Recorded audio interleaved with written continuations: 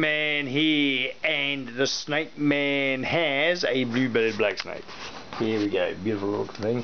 Boom. Oh, it's not a blue-bellied, it's a red-bellied. Stuff that one. Okay, look at that. He's a boy. He's coming up the shed. As you can see that he's got all these white. Got white across his eyes. He's going to shed soon. He may eat, he may not. I don't really have a clue. He is due to shed, so we'll give him a whirl. If he doesn't eat, it's because he's going to shed. Black snake, come here. Food. Cool. I think he's hungry. I think he wants me. What a horrible animal. Okay, cut long story short. Yes, oops, Jesus. Start again. As you can see, he just struck at me, not my stick. They're so feral. Okay, you wouldn't want to do this if the snake actually had venom, would you? Now, come on, bang, and he got it. As you know, these snakes have been surgically devenomised. We're the only people in the country with this sort of expertise, of course. That's why, when you get snake busters, you get the best.